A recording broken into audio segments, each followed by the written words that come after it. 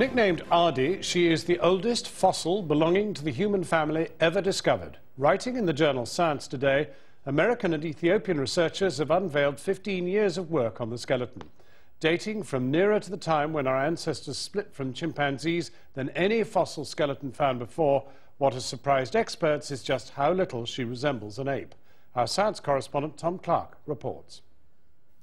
As soon as scientists discovered the first fragments of this skeleton, they knew she was a human-like ancestor.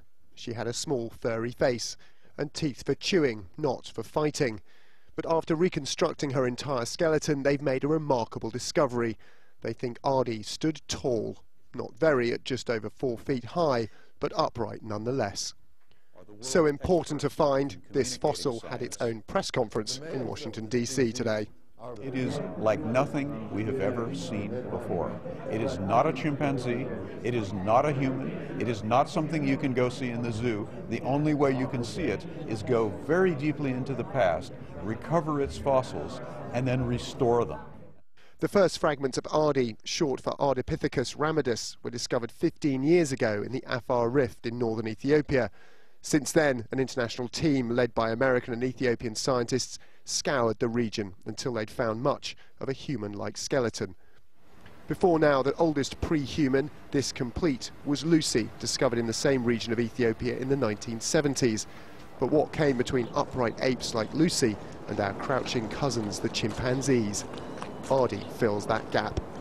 We know our closest living relatives are the chimpanzees, but the mystery surrounding our long-dead human ancestry is so deep because there's only a handful of ancestral human skeletons older than 1 million years or so. There's Homo erectus, thick-browed and upright, who strode through Africa and Asia around 1.5 million years ago.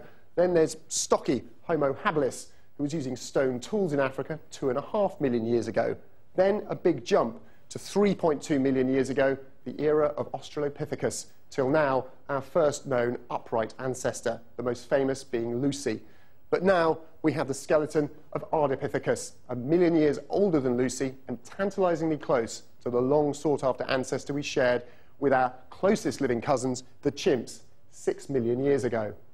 What's astounded scientists is how un-ape-like Ardi is. A detailed analysis of her hand bones show it's unlikely she walked on her knuckles like a gorilla or a chimp. Her discoverers believe her pelvis shows she walked upright like us, though other scientists think the evidence inconclusive. Ardi's anatomy is so unexpected, researchers can't be certain that she's a direct ancestor of humans.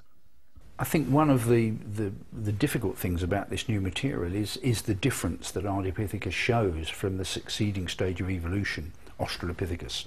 There are big differences and not much time between them. So I think at the moment it's unclear where Ardipithecus fits. Is it a direct ancestor for Australopithecus and for us, or is it perhaps a relic of an earlier stage of human evolution?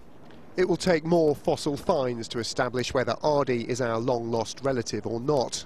But either way, her discovery has changed the story of human origins forever.